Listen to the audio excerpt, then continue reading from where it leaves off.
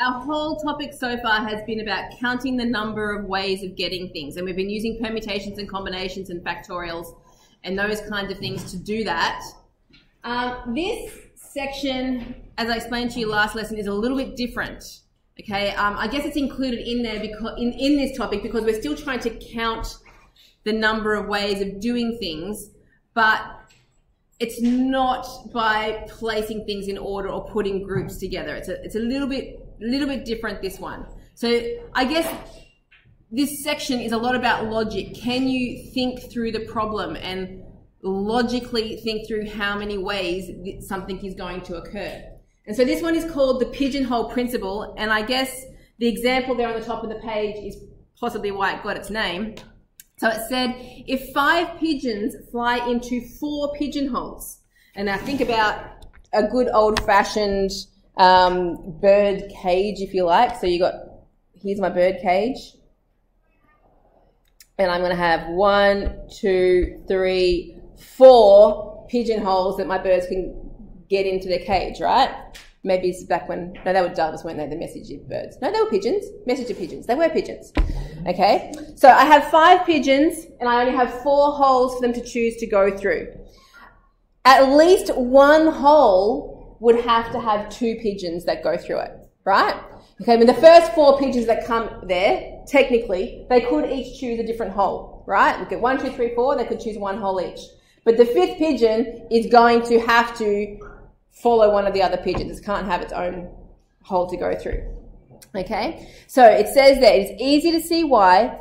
Otherwise, each hole has at most 1 pigeon and the total number of pigeons couldn't be more than 4. So to further that, if we have 16 pigeons to occupy 5 pigeonholes, at least one hole must contain how many? Oh, yes. Good job, you two.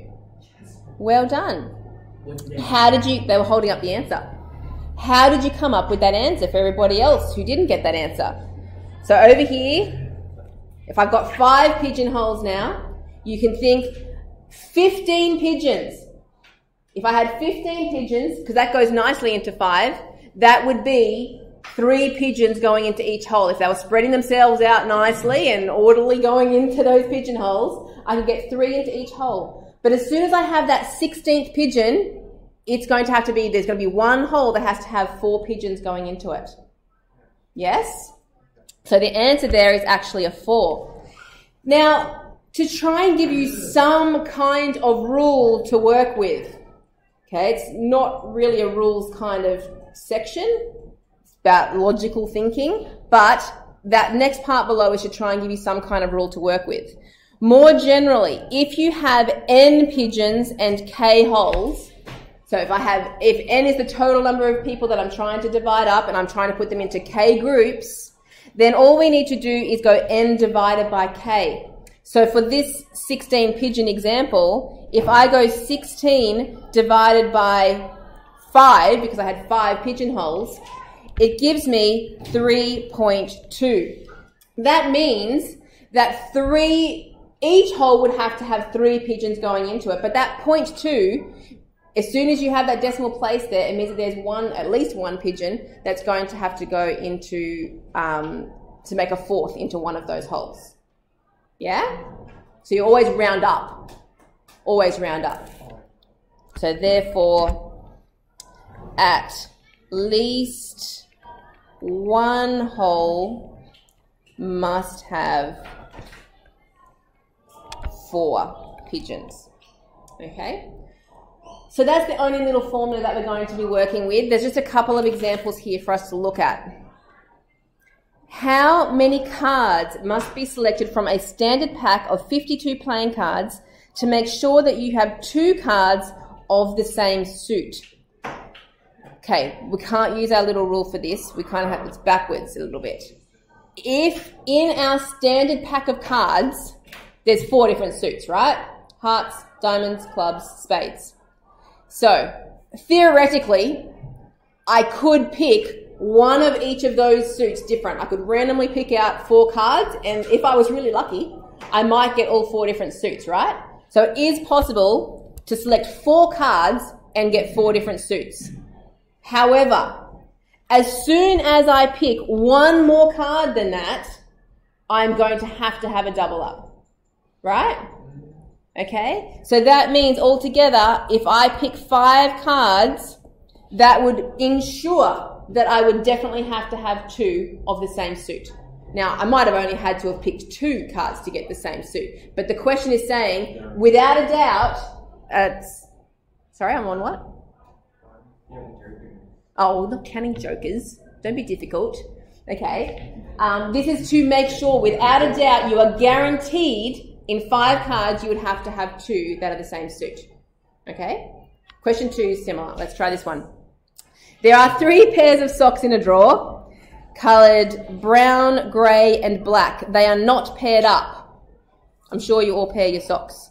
How many socks must be selected from the drawer? You're not looking, you're randomly selecting, to make sure that you will have a pair of socks the same colour. So very similar to the last question, if I have 3 pairs of socks in that drawer, I could pick 3 socks out and they could be all different colours, right?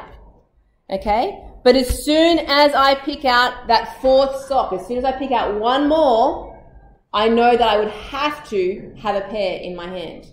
Okay? So that means 4. Pick the minimum number of socks to make sure that I have a pair would be 4 socks. Yep. Oh, you're telling me the answer for the next one? Wait a second. Question 3. There are 400 students attending a senior college. Explain, and that's why we love explain questions.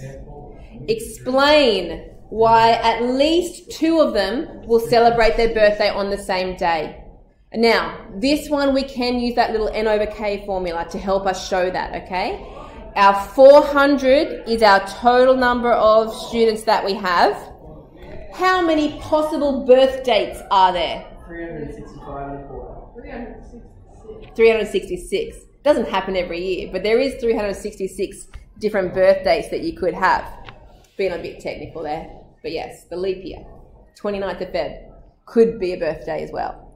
If you divide those 2 numbers, you get 1.09. Okay? So yes, so like I said before, as soon as I have that decimal place, it means that I round up, which means that there must be at least 2 people. And it makes sense. You could have 366 people. It'd be really unlikely to have 366 people where everyone had a different birth date.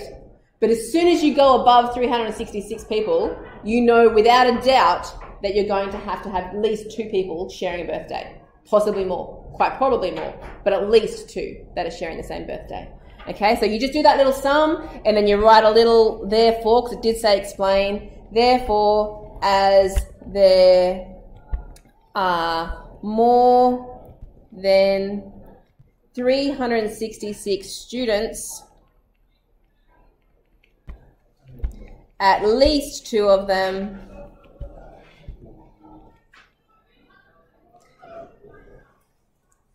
have their birthday on the same day.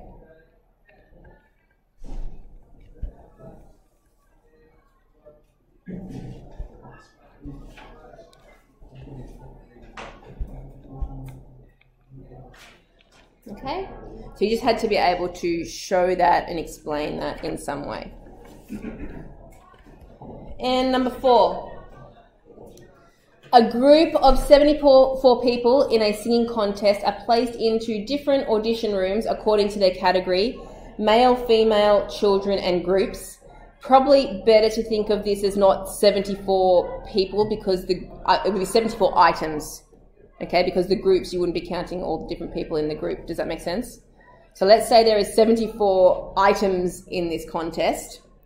If there are at least X people in one of the rooms, find the value of X. So thinking about dividing them up, I've got 4 categories there, don't I? So I could do 74 was my total number of groups, my items. If I divide that by 4, then that means that I could put 18 people, if I was dividing them out evenly, I would get 18 people in each one, or groups, sorry, in each one of those rooms. However, doesn't go 18 exactly, it's 18.5.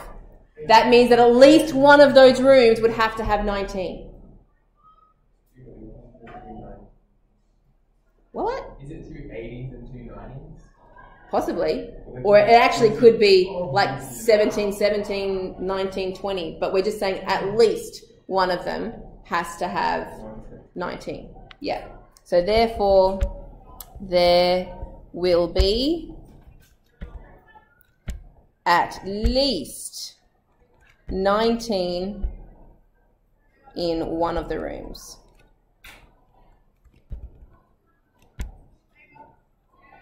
And I probably should say that means that x is equal to 19. Because it's mentioned x, if there are at least x people in one of the rooms. So x equals 19. That's it. That's the pigeonhole principle.